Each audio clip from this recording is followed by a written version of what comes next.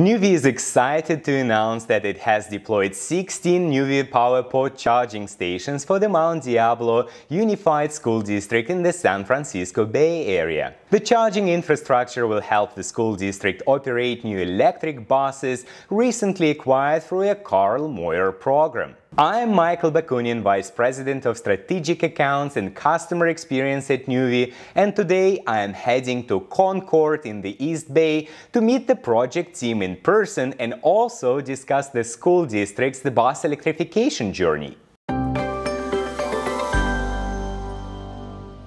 So my name is Cris Lepe. I'm the Transportation Coordinator at Mount Diablo Unified School District, and I have my partner here, Charlie Beigarten.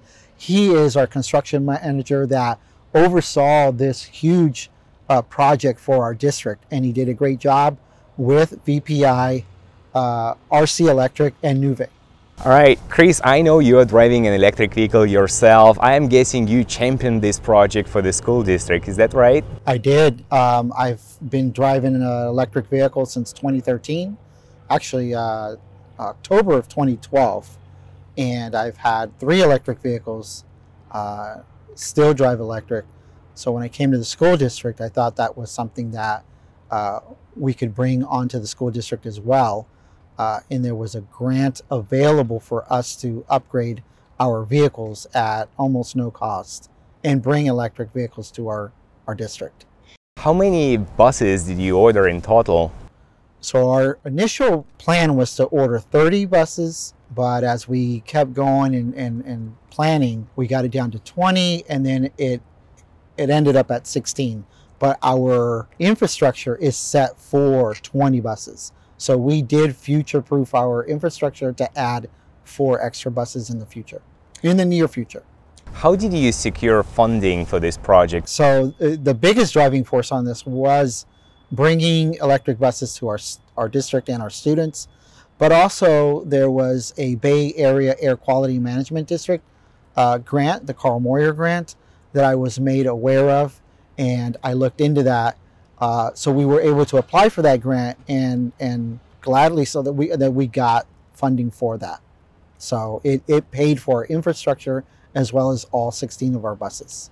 And what types of buses you have at this facility today? So we have the 10 Microbirds, which is the Ford chassis with the Microbird body, and then also the Vision, which is the Bluebird.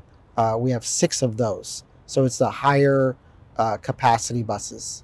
And it requires the entire ecosystem to be ready to get to that level of deployment. Who were your partners in this project? So VPI was one of our biggest partners, as well as Bay Area Air Quality Management District. And Nuvve was one of our bigger partners as well. The moment was right. When you arrived to the school district and you decided to go electric, there was like your old school buses were all aging and you had to replace them anyway, right? Correct. So I started December 3rd, 2017. And my second week being on the job, California Highway Patrol was here inspecting our buses for our 292 inspections, certifications of our buses. And our inspector grabbed a yellow card and said, "Cris, is this school bus yellow?" So our buses were so old, they're about 20 years old, but they had faded from the sun. And me being new, I didn't know where we were going to go with this.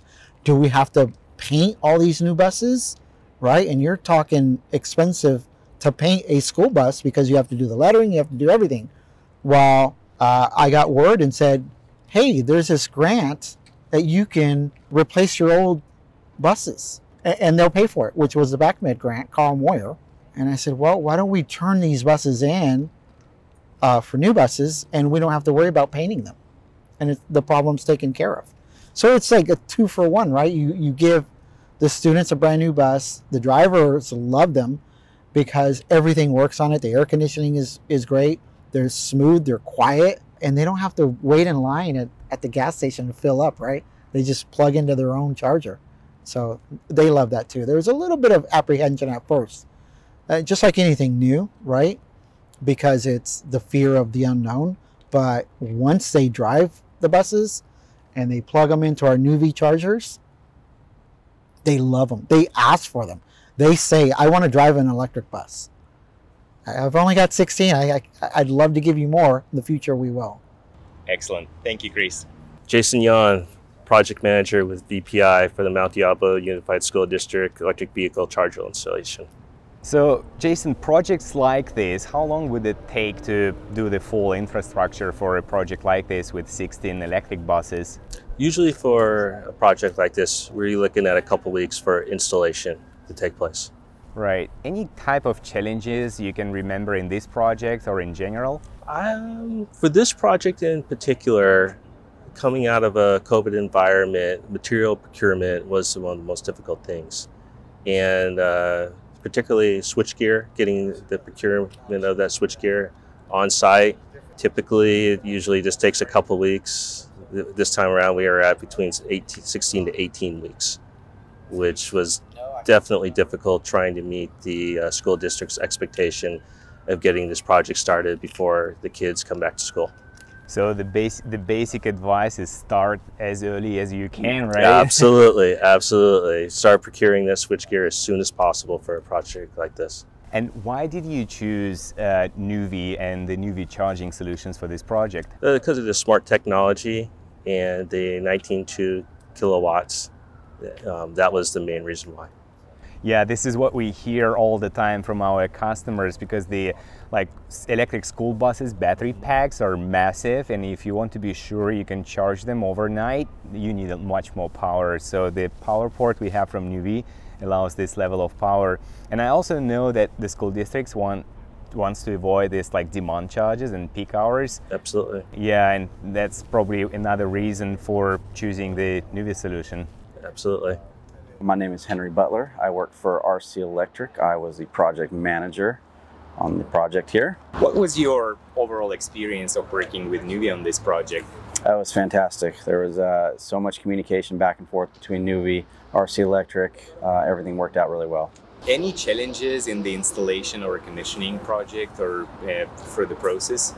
No challenges. There was one charger that there was a Wi-Fi adapter that needed to be unplugged, I guess, and no one was really aware of that. So we got that solved once Jonathan and Richard came out, and they just unplugged. Richard unplugged it, and that was it fixed all our issues. So everything went well. Excellent. Is there any area where Nuvve can improve by helping and supporting RC Electric?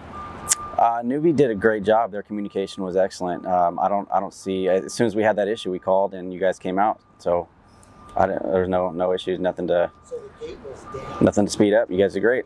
Excellent. Would you recommend working with Nuvve for any partner? Oh, absolutely, absolutely. Yeah, Nuvve. I can't say enough good things about you guys, man. You guys did great. Excellent. Yeah. Thank you.